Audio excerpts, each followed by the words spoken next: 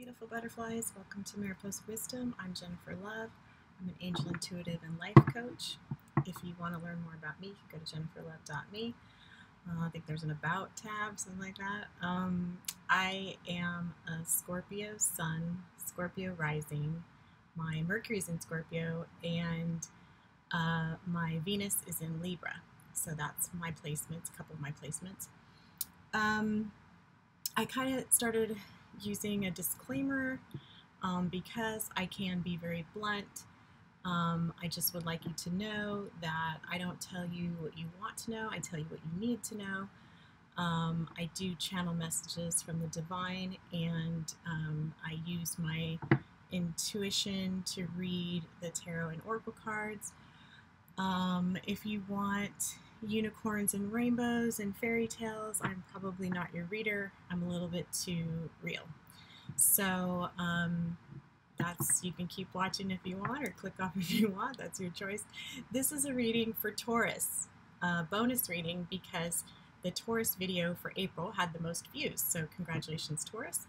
And this will be, for the last couple weeks in April, going into May. But of course, I'll do another May love reading, so you'll have that as well. So this is just current energy and love for Taurus. So let's see what's going on.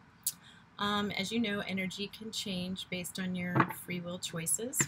So I hope that my readings empower people to make good choices in their lives and not come from a place of fear, because tarot should not make you scared or afraid. It should be information that helps you, move in a different direction if you need to, or stay where you are, whatever you and this is just one possible outcome versus like many outcomes based upon people's free will choices. So current energy and love for Taurus is, oh nice, it's happy family. Please excuse my nails. Oh my god, this like quarantine bullshit is like on my last nerve when it comes to like my whole beauty routine, like waxing and getting my hair done and getting my I'm so over it. Like, I cannot tell you. My stylist was kind enough to send me hair dye, and I did it myself, but oh my god, like, I know why I pay someone to do it, because it's a pain in the ass. Anyway, Taurus, my nails look like shit, so just deal with it. Just deal with it. And this is what I get for making comments to my friends about, oh my god, why doesn't that tarot reader get her fucking nails done? This is the bad karma coming back to me tenfold, right? What's going on in love for you, Taurus? Let your friends help you. Reconciliation.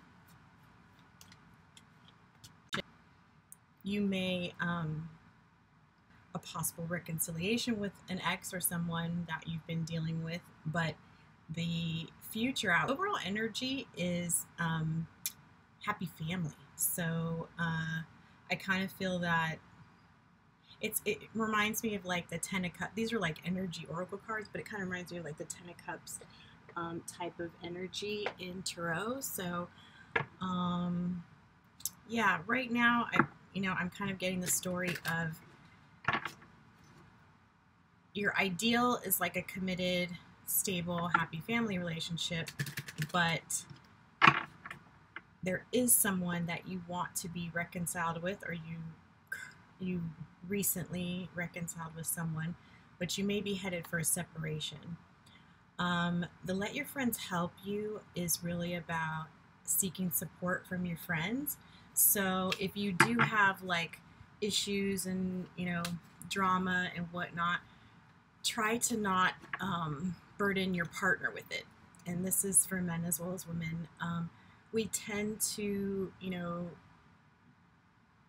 kind of dump on the people closest to us with our daily issues, our irritations, our drama, everything, because your partner is supposed to be your best friend, and like who else would you trust all those things with? But we can get into the pattern of kind of dumping on our partner, which is, you know, just not a healthy place to be. So just be cognizant and aware of, you know, all of the emotion you're laying on your partner, and if that could be something that, you know, maybe a friend, a girlfriend, or, you know, a male friend could handle, or a cousin, a family member, like whoever you're close with.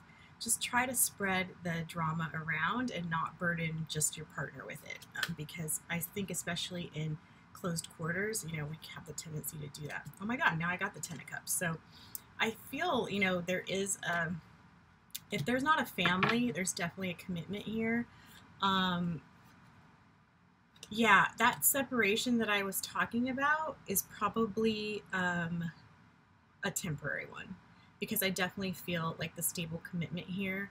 And if your person has not reconciled with you, the person that you're wanting to be with or thinking about, they definitely like feel like you're attractive and someone they want to be with, and a message of love is coming, if it hasn't, you know, taken place already. So if you are looking to reconcile with someone, I would trust it. Like, I would go that way. If, you know, these are issues that you feel can be overcome because you broke up with them for a reason, right? And you just want to, you know, be aware that, are these like things you can get over? Like, they're a slob and you have to pick up after them? Or is this stuff like, oh, he cheated on me and gave me herpes? So, like, I don't know. It's just be careful. Just you don't have to reconcile with everybody, right? Just the people that you really, really feel like you have a long-term potential with. What else am I getting for Taurus? You both might be kind of defensive. And so you're going to have to get past that in order to, you know, get to a place of like honest communication. There's some childhood memories or childhood trauma that is affecting this relationship, either on your part or your person's. And so if you do get triggered and get defensive yourself, kind of take a step back and ask yourself, like, what is this really about? Why did I get triggered? Is this remind me of a relationship from my past? Is this remind me of my relationships in high school and how people treated me? Is this about, you know, the last boyfriend and how he behaved, or last girlfriend? And really examine yourself to kind of see if you're getting triggered and what that trigger is about. There's going to be some kind of watching and waiting. So if your person, if you are in separation or you're headed that way, you might want to just kind of sit back and wait and kind of see, you know, what happens, because I kind of feel like this person might also be, you know, watching and waiting for you to see if you, you know, reach out or do something or come back, because I think they definitely want to be with you. It's just that there's some kind of separation that took place or is going to take place. I kind of want to feel like into the long-term prospect of what's going on, because just because there's a separation now doesn't mean that it's going to be like that forever. Okay, so now I got strictly sexual. Can you see that? It's kind of glary. Strictly sexual. This connection is passionate but not enduring.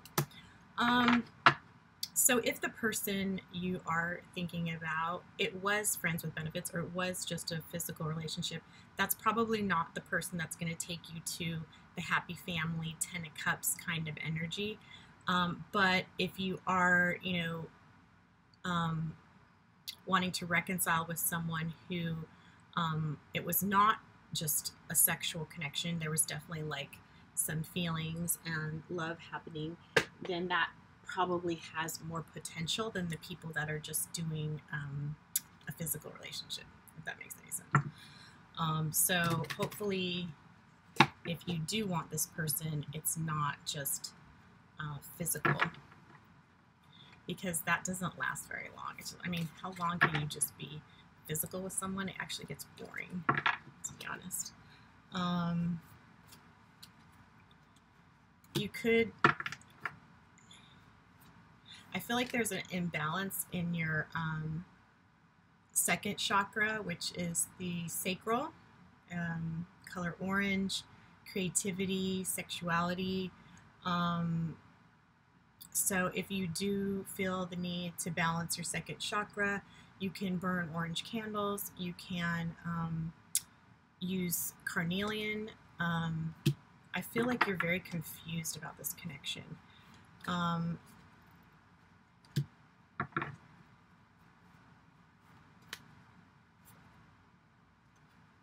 Be confident. You should always be confident in what you have to offer someone. I mean, if they don't see your value, step off. Someone else will see your value. That's how I always feel about every relationship, actually. If this person can't possibly see, you know, your worth, then really don't deserve to have any of your time or energy. Yeah, another family card. So there's definitely like some kind of family dynamic here. You might have children with this person, or you want that, you know, marriage, happy family kind of situation. Road trip, okay. If this you may have gone on a road trip with this person, or you guys were planning one before all this like coronavirus bullshit happened. Be careful of scams and any kind of deal or contracts you're making right now, because especially in relation to this person and your love relationships, be careful of like people who claim to can matchmake, you know, matchmakers and dating coaches and stuff like that. Don't sign any deals right now. It's just not a good time. We are coming into Venus retrograde. I think we're in the shadow period right now. So just anything related to love is going to get slowed down in a big way. So you're just going to have to be very patient. So that watching and waiting makes sense to me. Yeah, there's definitely communication coming from your person. So it could be call, could be text, could be, you know, social media message. But yeah, I mean, just kind of sum up, other than the second chakra rebalancing, I kind of feel like maybe kind of taking a step back and waiting. If you are in separation, kind of waiting for, you know, your person to communicate with you or to try to reconcile with you. If the connection was, you know, strictly physical, then I actually would not try to reconcile or, you know, keep going, because it's not going to go anywhere. Definitely be confident in what you have to offer, because people respond to that. People can feel, you know, that you have value, you have self-worth, and you're willing to walk away from anyone who doesn't see that. Yeah, so that would be my advice for this bonus reading, is to, my boyfriend's texting me, I better respond before he freaks out. Yeah, and if you do have those defense mechanisms or triggers, then definitely like do some deep diving, look into that, figure out what's going on there. So let's get an angel message for you. Let's just get an angel message, see what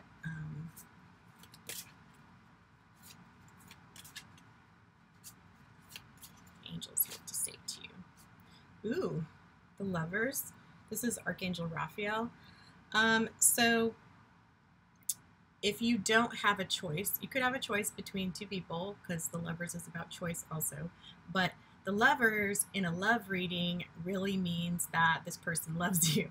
So the person that you're thinking about, they actually do have feelings for you. They do care about you, unless we're talking about that physical, strictly sexual connection. That is not included in this diagnosis.